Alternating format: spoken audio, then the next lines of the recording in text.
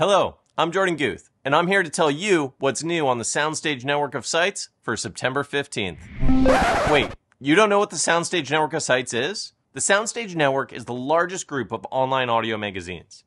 Each site focuses on a different niche of high-end audio, providing reviews, editorials, features, and more. Before getting into the updates, I want to remind you we have a giveaway this month. MartinLogan is providing one lucky individual with a pair of just-released Motion Foundation B2 bookshelf speakers, which are valued at $7.99 in the United States.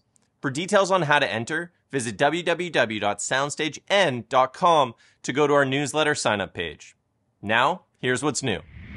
Over on SoundStage Australia, reviewer Tom Waters examines the loudspeaker driving powers of Electrocompionet's flagship AW800M power amplifier. As a power amp, it's rated at 300 watts per channel into 8 ohms, and as a monoblock, it's rated at 800 watts.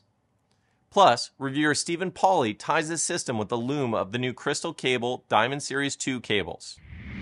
On SoundStage Global, we have an article on the development of the legendary Bose 901 loudspeaker that was first released in 1968.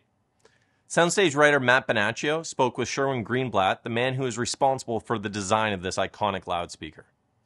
And although this next thing is not aligned just yet, it will be at the end of the month. Coverage of the Hi-Fi show live from Ascot Racecourse in England.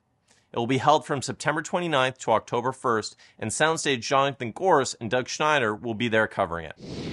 On SoundStage Ultra, senior editor Jason Thorpe reviews Crystal Cable's Art Series Monet speaker cables. Jason loved the way these ultra-expensive cables sounded and looked in his system.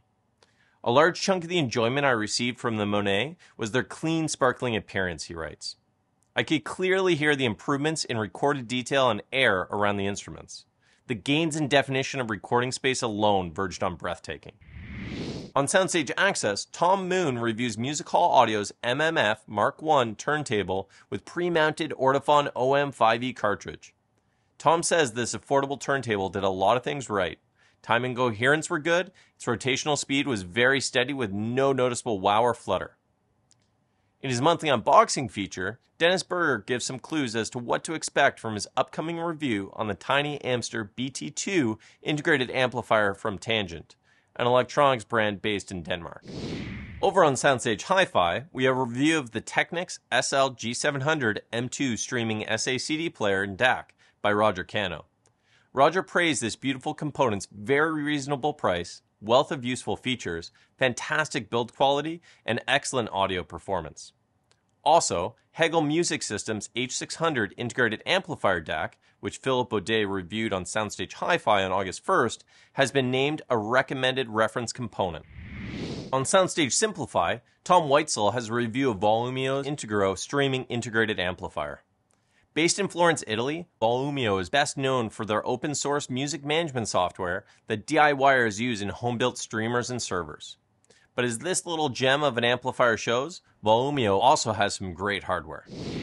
On SoundStage Experience, you could read a thought-provoking column by senior editor Joseph Taylor, who wonders how the mortality of classic rock acts like the Eagles, Fleetwood Mac, and Steely Dan will impact interest in high-end audio.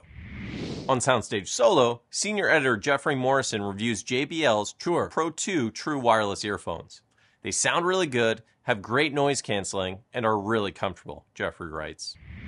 In closing, I want to remind you to check out soundstage.com to find all the new article links. Also, if you haven't subscribed to our YouTube channel yet, we're at youtube.com/SoundStage Network, where we have new videos posted every few days. And don't forget, head to soundstagen.com to enter in the draw for the MartinLogan Motion Foundation B2 bookshelf speakers. Thanks for watching, and see you on October 1st.